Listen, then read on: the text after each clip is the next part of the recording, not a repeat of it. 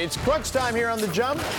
Chris Middleton's agent told Woj that his client will decline his $13 million player option as expected.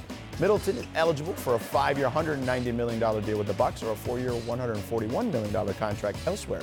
Byron, will someone give Middleton a max contract? I don't know. I like Chris. And obviously it was smart for him to opt out of the $13 million. He's about to get paid. But the max?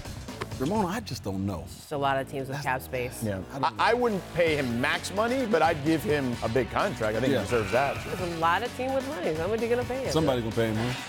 So minutes after the Mike Conley trade broke, Ricky Rubio sent out a tweet that said, quote, "It's time to just be happy. Being angry, sad, and overthinking isn't worth it anymore. Just let things flow. Be positive." Ramona, which team would make Rubio happy? How about the Lakers?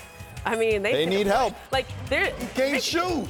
Yeah, but Rubio is a guy who can make anybody better. He just has to stay healthy. Defensively, runs the team. Yeah.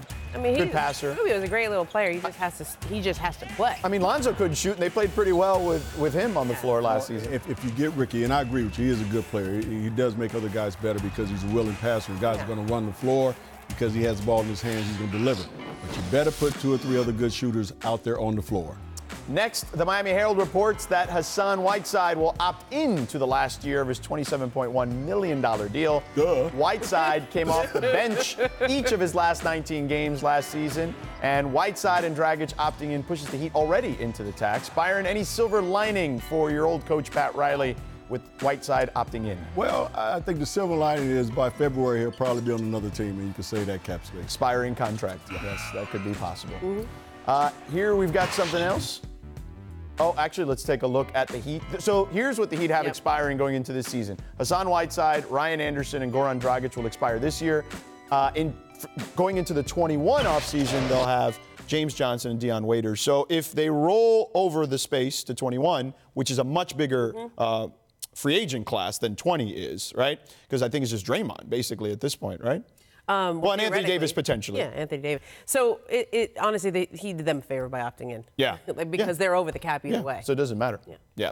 All right, let's move on here. Yahoo Sports reported that the relationship between Chris Paul and James Harden was unsalvageable, which Chris Paul replied on social media by writing, "Damn, that's news to me." Daryl Morey also told Golic and Wingo this week that his backcourt just wants to win, and tension is a good thing. Ramona, is the rift between CP3 and Harden overblown? It's not overblown, but they're going to have to make it work, right? How are they going to trade him? I don't think they can. I don't think that's possible. And I agree with Ramona. They're going to have to make it work. It's not overblown. I do think there is a rift. But we all talked about this when this deal was done. Yeah. We all said, how is this going to work? Right. They both need the ball. Yeah. And it's obviously right now that there's some tension there in Houston with these two guys.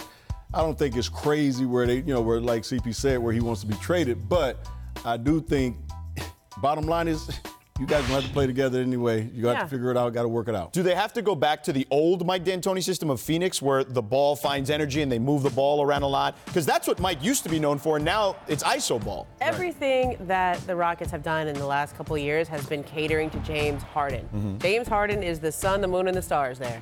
And I think they have to keep it that way because he's their most valuable player. So, no, I don't think they go back to that. This is the old saying by Dennis Green, they are who we thought they are. Yeah.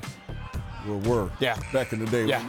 These guys are who they are. This is what they are. Yeah. They are isolation-type players. They're not going to change this late in their careers to something new, And there have been a bunch of players who've said it on a number of occasions.